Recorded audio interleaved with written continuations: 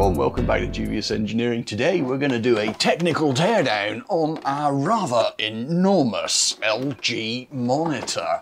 This here is a 34-inch gaming monitor. It's absolutely enormous. I bought it on eBay in good faith, and between me buying it and it arriving back at my property, I found that it had this massive split down the screen and the screen didn't work properly. It's a real shame because it's such a beautiful monitor. The guy was really kind and really nice about the whole situation, actually gave me my money back. We don't know quite how the crack got there, but I can tell you that I'm pretty sure it wasn't me that did it. Keep watching to the end of the video because we're going to go ahead and we're going to repurpose some of the things that are in this device.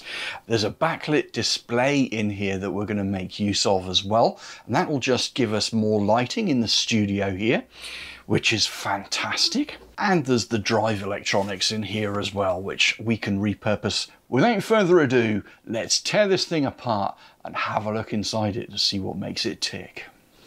So, how do we get in here then? Actually, I found that using a screwdriver works best.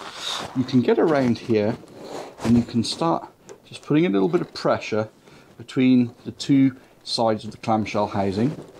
And bonk, there you go, you can hear that just pop apart there.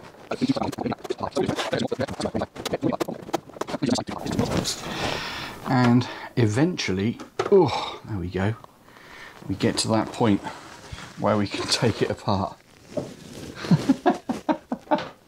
There's nothing in here. Seriously, there is quite literally nothing in here. This is a really quite amusing. This is the control PCB.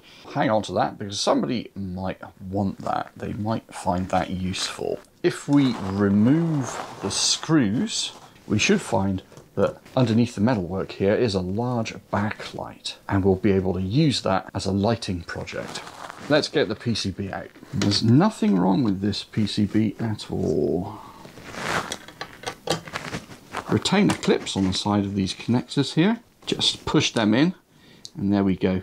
We can disconnect those connectors relatively easily. So these little connectors here, you just push on the back of them and they'll pop out.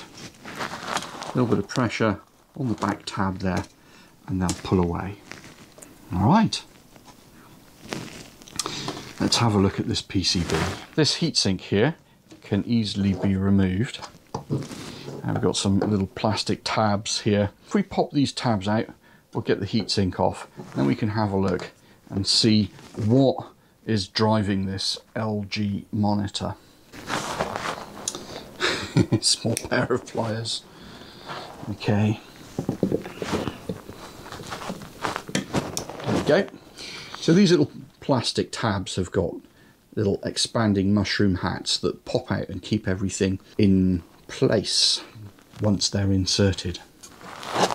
So now we've got all of those little plastic tabs out, we can start thinking about just carefully lifting up one of the corners. There we have it.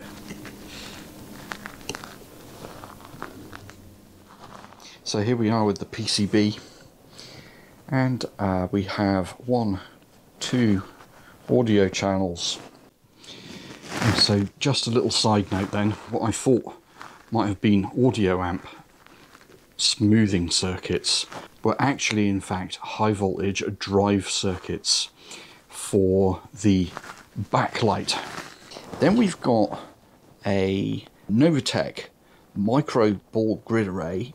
That is the NT68370 processor connected to 2 SK Hynix. So this is a South Korean manufacturer. Again, both micro ball grid array devices. It really is quite impressive, the processing power of this device. This is like a little graphics card effectively on board. And then we've got the drive output over here. We've got here a regular HDMI port which comes out on an angle. We do have the ability to be able to cope with DVI, but that particular connector is not populated. We've got another D-type display port here and a HDMI port here. And then we've got a 19-volt power in jack. So that's pretty much the PCB. Not a lot on there, and there's certainly not a lot on the other side of it. If we just turn it over, it's pretty much unpopulated on the other side. Getting those little heat transfer pads back in place, and we'll go ahead and fit our heatsink, pop our little connectors back in. They should just snap in quite easily. There you go, the little spring-loaded devices which keep that heatsink pushed down in place. It's really quite a cool little design. Let's get more of the screws out.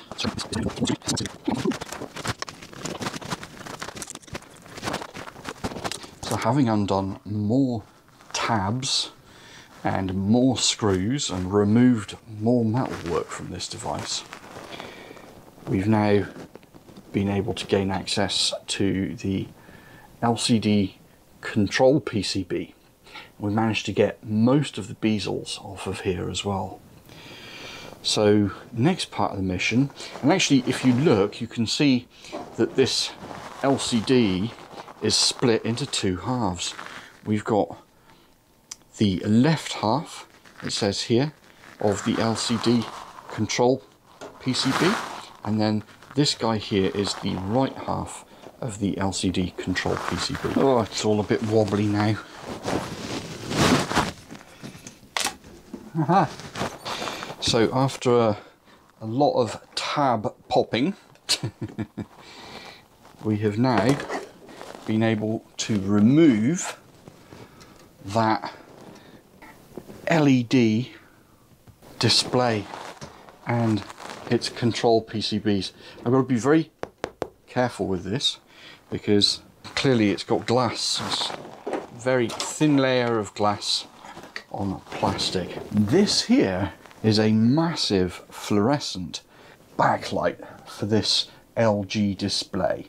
Again, this is probably worth a few quid, but there's a couple of connector ports, one here and one here, one at each end, and those connector ports will give us the ability to be able to power this up and use it like a large box studio light.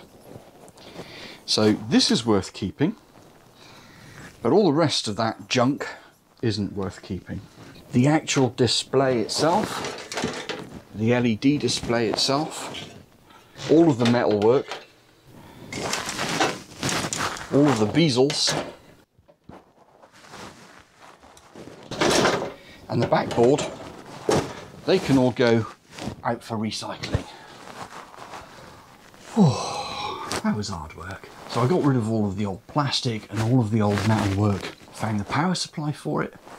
I plugged it in, and guess what? Look at that. We've now got a magnificent light. Let me show you how beautiful this is.